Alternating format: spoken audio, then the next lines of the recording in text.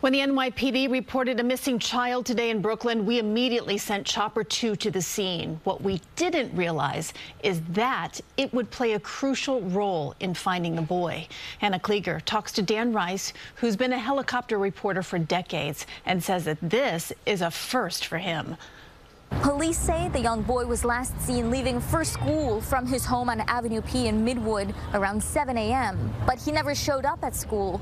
That's when his loved ones became worried. Our newsroom launched Chopper 2 to this scene to see what was going on, and that's when photojournalist Dan Rice spotted a boy sitting on the roof of this building. I looked down at my notes. I see what the assignment desk had sent me, and I see what the child was wearing. I look back at the child, and that child was wearing everything that's in the description. He looked to be about 9 years old. Our news desk called the police, and Chopper waited overhead until they arrived. He just packs up his computer and his book bag and goes off with the police officers. They looked back at our helicopter, gave us a big thumbs up, and took the child down to his parents. This man says he was on the roof earlier today and saw the child. When I went up there with my wife to have coffee, it was about 8 o'clock.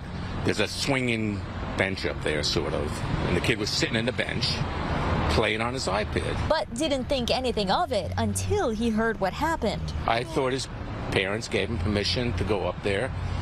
I didn't even think that, why would the kid, I didn't even think, why would the kid be up there, I mean, it's a community place. Neighbors say they're relieved to hear he's okay. That's really exciting. I'm very proud of you guys for finding him.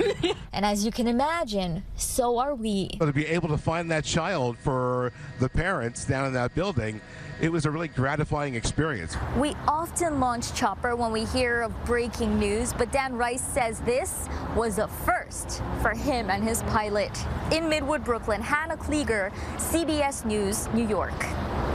A reminder that we stream our Chopper feed on our Facebook page. Give us a like and follow and turn on your notifications so that you can fly along while we're in the air. I just can't think of a better way to end a story. I mean, that's just right. I know. Expectations. But it usually doesn't go great. It doesn't. Like it doesn't. But then the question is, do you hug your child first, or do you scold your child first? What happens? First you hug and then you step back and you say. If you don't like corporal punishment, you might be tempted. I know. But good eye, Dan and crew. Good eye. Way to go. Oh my gosh.